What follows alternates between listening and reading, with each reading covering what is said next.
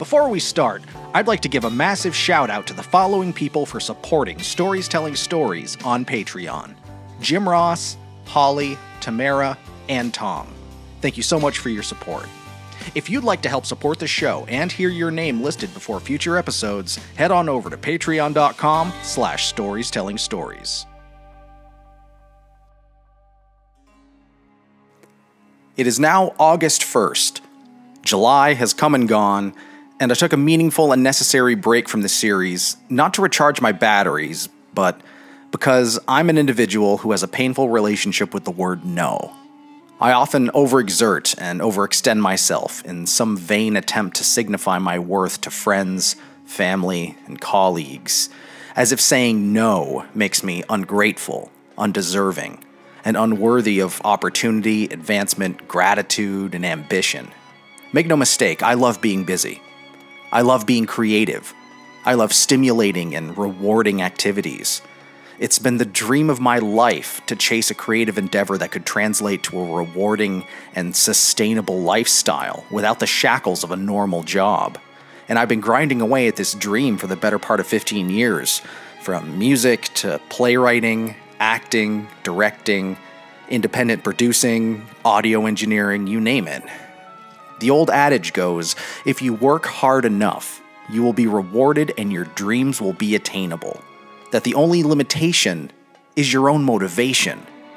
You are your biggest enemy, and if you don't have success to show for your labor, then you simply aren't working hard enough. I've lived this. I've breathed this, and I don't believe it for a second. I don't believe every hobby has to be a side hustle, or that every hobby must become monetized. I was brought up under a strict philosophy of not wasting time and not squandering your money by the tough lessons imparted upon the greatest generation by the effects of the Great Depression. These are values that I still appreciate. Hard work, reliability, sticking by your word, a handshake being as valuable as a contract. They may be old-fashioned values, but they're still values nonetheless.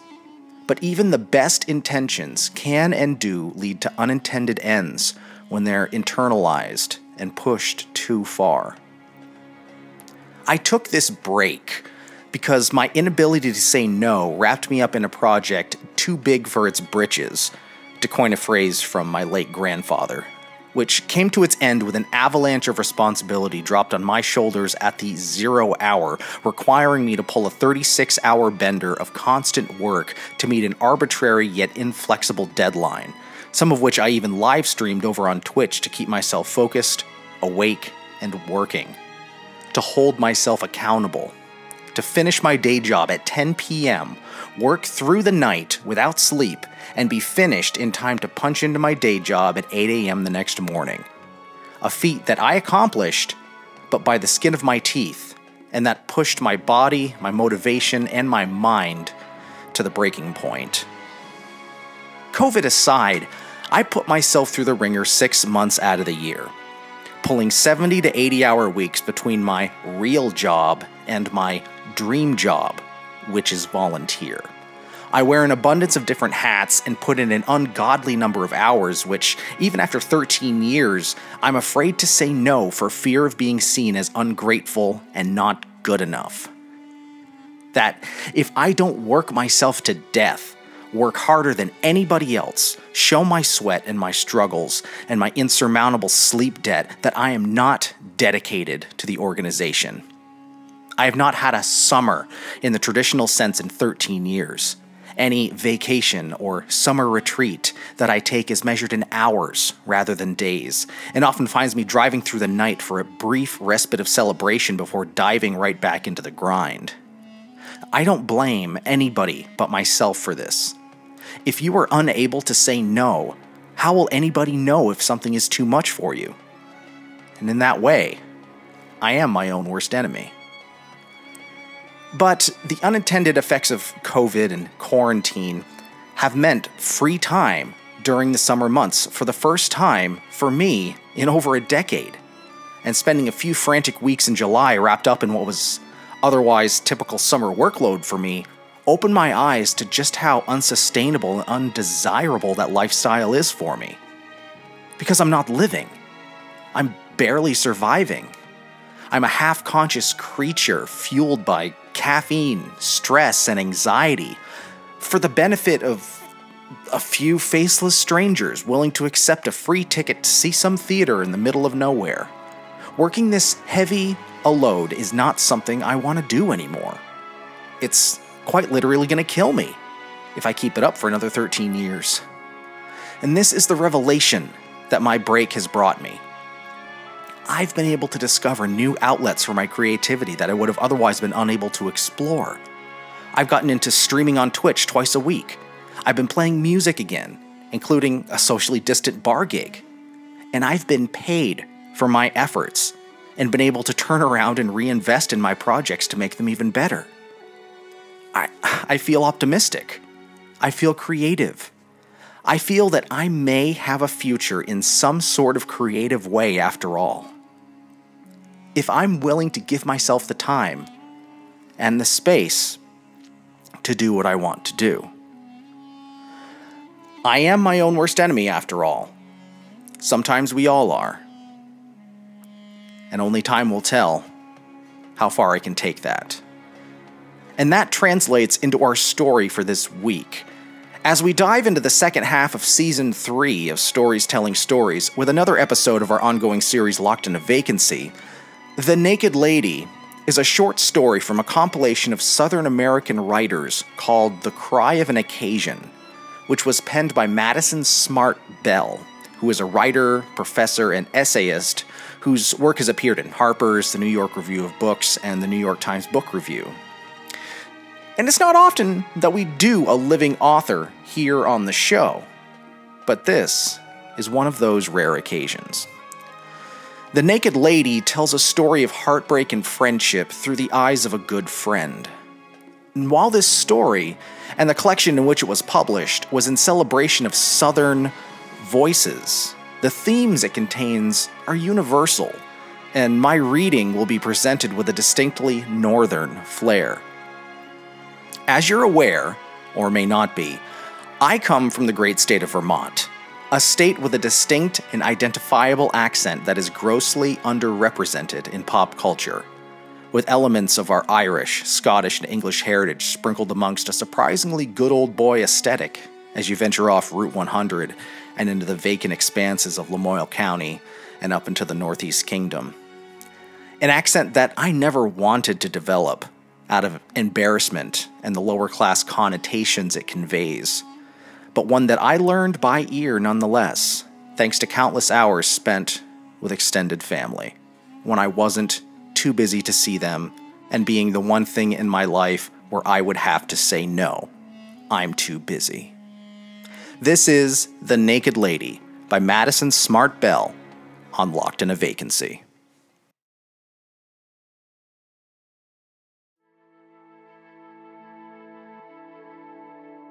This is a thing that happened before Monroe started making the heads, while he was still making the naked ladies. Monroe, he went to the college and it made him crazy for a little while, like it had done to many a one. He about lost his mind on this college girl he had. She was just a little old bit of a thing, and she started talking like she had bugs in her mouth, and she was nothing but trouble. I never would have messed with her myself. When she thrown himself over, we had us a party to take his mind off her. Monroe had these rooms in an empty mill down by the railroad yard. He used to make his sculptures there, and we both lived in there too at the time. We spent all the money on whiskey and beer, and everybody we known had come over. When it got late, Monroe appeared to drop a stitch and went to throwing bottles at the wall. It's caused some people to leave, but others stayed on to help him, I think. So I had a bad case of the drunk myself. A little before sunrise, I crawled off, didn't wake up till way up in the afternoon. I had a sweat from sleeping with my clothes on. The first thing I seen when I opened my eyes was this big old rat sitting on the floor beside the mattress. He had a look on his face like he was wondering if it'd be safe to come over and take a bite out my leg. It was one of the worst rats in that place you ever saw. See, I never saw nothing to match 'em for bold. If you chunk something at 'em, they'd just back off a ways and look at you mean. Monroe had this tin sink that was full of plaster from the sculptures, and every night these old rats would mess in it. In the morning you could see they'd left tracks going places you wouldn't have believed something would go. We had this 22 pistol we used to shoot 'em up with, but it wasn't a whole lot of good. You could hit one of them rats square with a 22 and he'd go off with it and just get meaner. About the only way to kill one was if you hit him sprang in the head, and that means you gotta be a better shot than I am most of the time. We did try a box of them exploding 22s, like what that boy shot the president with. See, they take a rat apart if you hit him with it, but if you didn't, they'd bounce around the room and bust up the sculptures and so on. It happened. I had put this pistol in my pocket before I went to bed so Monroe couldn't get up to nothing with it. I'd taken it out slow and I threw it down this rat and he was looking me over. Hit him in the hind quarter and he went off a clang a pipe with one leg dragging. I sat up. I saw the fluorescence was on in the next room. I threw the door. When I went in there, Monroe was messing around with one of his sculpture stands. "Did you get one?" he said. "Winged him," I said. "That ain't worth much," Monroe said.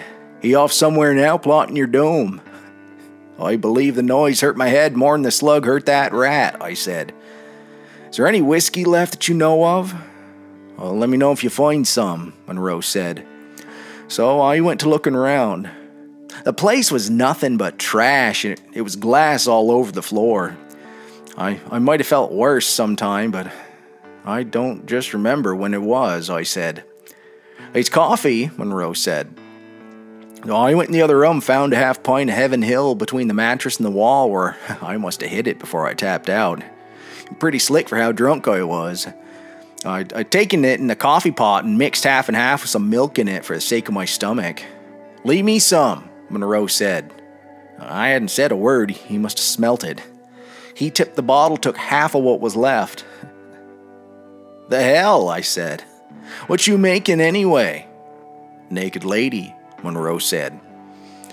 I taken a look, and it was the shape of a woman setting on a mess of clay.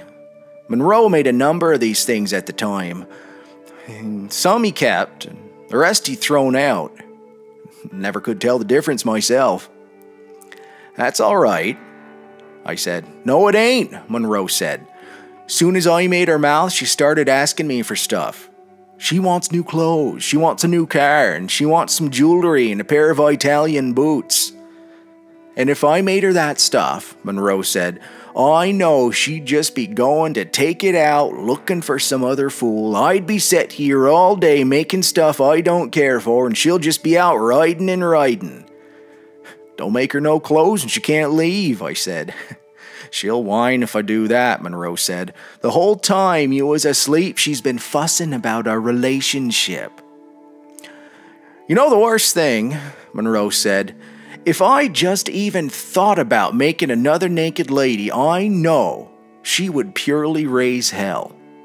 "Why don't you make her a naked man and forget it?" I said. "Why don't I just do this?" Monroe said. He whopped the naked lady with his fist and turned this into flat clay pancake, which Monroe put in a plastic bag to keep soft. He could hit a good lick when he wanted. I hear this is common amongst sculptors. "Don't you feel like doing something?" Monroe said. "I ain't got the least dime," I said. "I got a couple of dollars," he said. "Let's go see if it might be any gas in the truck." There was some. See, we had this old truck. It weren't too bad, except it was slow to start. And once we got it going, we drove over to this pool hall in Antioch when nobody did know us. We stayed a while and taught some fellers that were there how to play rotation and five in the side and some other games Monroe was good at. When this was over and we had money, I thought we might go over to the ringside, watch the fights. This was a bar with a ring in the middle, so you could sit there and drink and watch people get hurt. We got in early enough to take seats right under the ropes. There was an exhibition, but it wasn't much, and Monroe started in on this little girl that was sitting by herself at the next table. "Hey there, juicy fruit," he said. "Come on over here and get some real good." "I wouldn't," I told him, having just thought of what was obvious. Then this big old hairy thing came out from the back, sat down at her table. I know him from the poster out front. He was the champion of some kind of karate and had come all the way up from Atlanta just to beat someone to death, and I didn't think he would care if it was Monroe. So I got Monroe out of there. I was so annoyed with him because I thought I would have admired to see them fights if I could do it without being in one myself.